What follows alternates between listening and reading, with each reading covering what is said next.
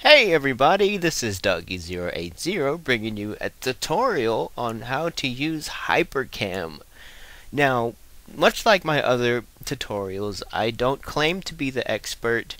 This is just the settings that I personally use and have figured out how to use myself, and I am using these settings in all of the videos that I do regarding computer games. Now, before we get started, there's a couple of things that I'd like to tell you. As I said before, I'm no expert in this field, and there may or may not be a better way to record these settings. And this only records windowed video games, meaning that if you have a game that only plays in full screen mode, as far as I know, this settings won't work for you. These only work for window games, not full screen games. And this does not record high definition videos. This only records regular definition unless I figure out some other way. I don't think this program does record high definition, but it records good enough for me to use, and I haven't got any complaints from anybody regarding the quality. So if that's good enough for you, then let's go ahead and get started. Okay, so we're going to need two programs.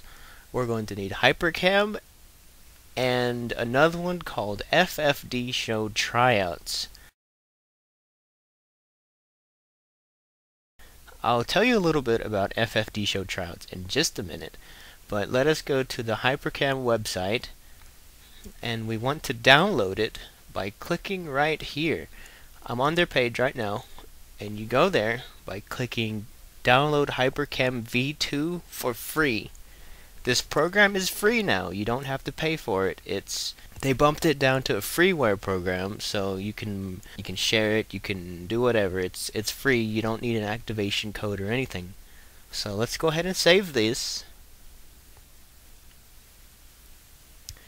And good. It should download relatively quickly. It's not a very big file at all.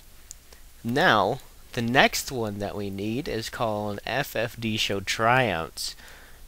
This program right here is actually a video codec file, or something regarding codecs.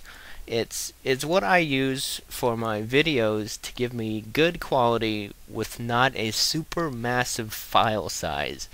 I have tried many different codecs, but this one is the one that I found that works the best for me. You're more than welcome to test any other codec that you wish, but this one, it just worked for me, and I'll show you all the settings in just a minute. So to get this one, all you do is come over here to download, click on this tab, scroll over here, and get the FFD Show Beta 7. This one's a little bit bigger than Hypercam 2, so it'll take a little bit longer to download. Now this page should come up. Just ignore this. Your download should start now, or it should bring you up with a pop-up that asks you if you want to download it. So go ahead and click save, or download, or whichever. It'll take just a minute to download, and whenever those are done downloading, I already have them over here conveniently, so we can move on. They should look like this. Whenever you go to where you downloaded them, they will look just like this right here. The first thing we're going to do is install the Hypercam 2 setup. So just double click it, click run.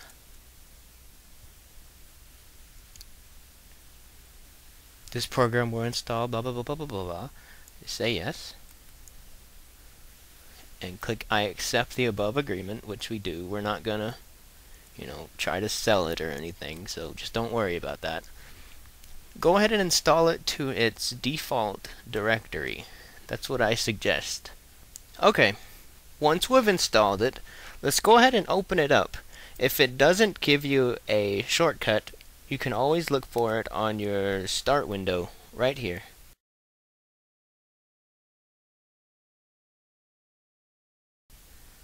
So go ahead and open up Hypercam 2.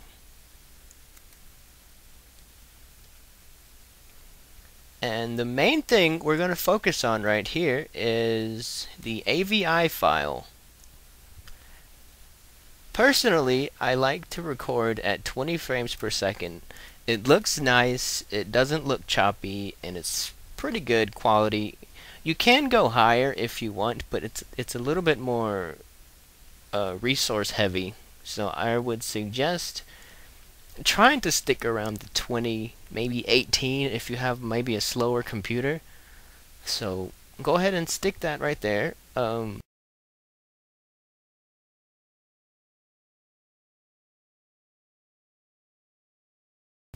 Cursor full frame capture, you want to be 1. Key every 100 frames. I just left that as default. And the video compressor, this is where the FFD show is going to come into play. So we're going to click on this, look for the FFD show video codec, then go to configure this compressor.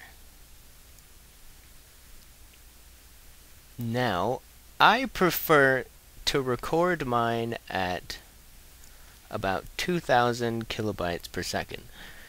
You can do a little bit more if you want higher quality, but it all just depends on how much free space you have on your computer.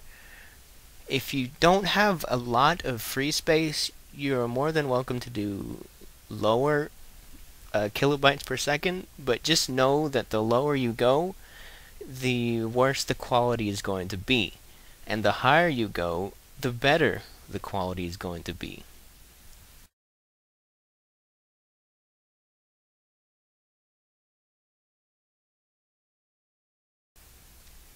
So I just leave it right here. This is the one that I found to work the best. And everything else, I haven't really touched anything else on here. So just go ahead and leave it like that, and then click OK. And now, that's how you get everything set up. Frame compressor quality, I have tried to play with this, but I have never seen anything different. I just left it at 50. Because 50 worked, I guess. And now, whenever you get started and you actually want to record something, this little tip right here will help a lot. So right here it says select region or select window. I'm going to go ahead and open up a game right now. It's going to be Minecraft. Run.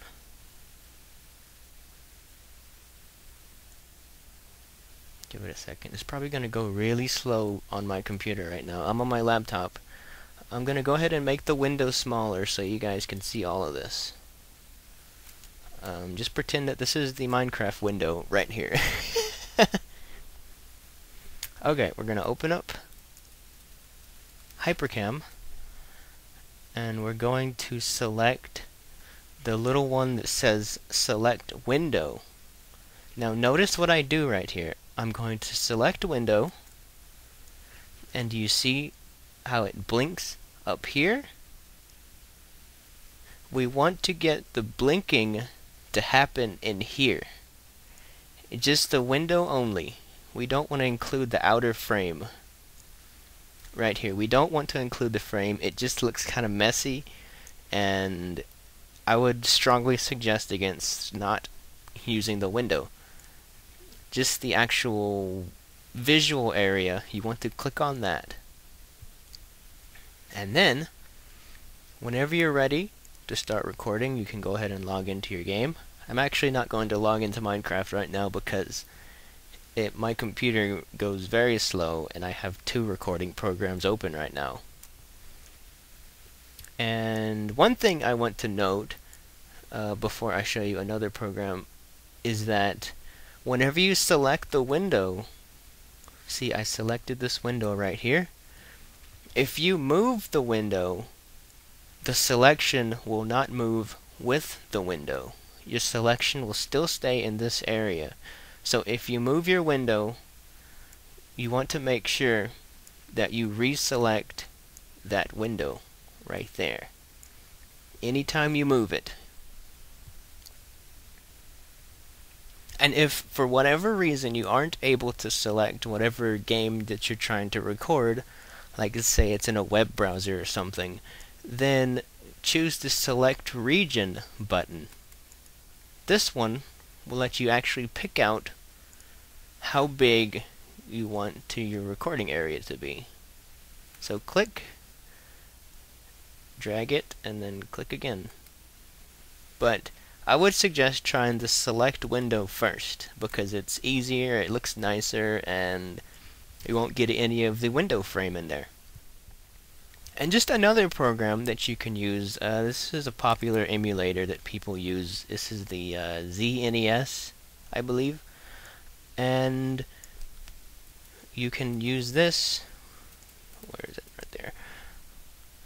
It's the same way. Select window, and then you see how it's blinking?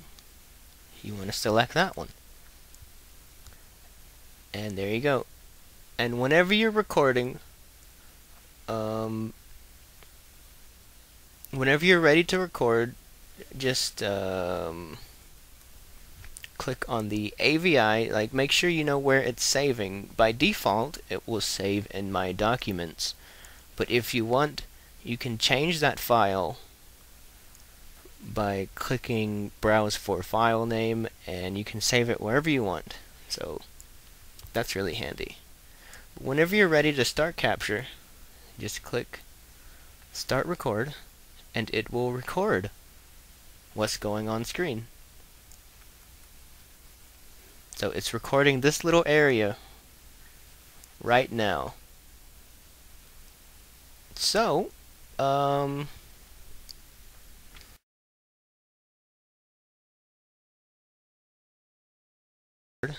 it will record what's going on screen. So it's recording this little area right now. So, oh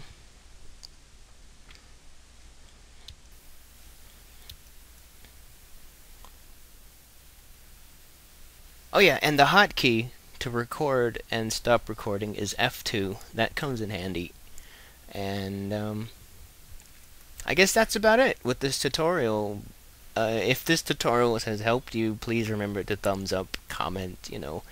If you weren't certain about something, let me know, and if I figure out any better settings, I will be updating this tutorial, but as of now, these are the best settings that I know how to use.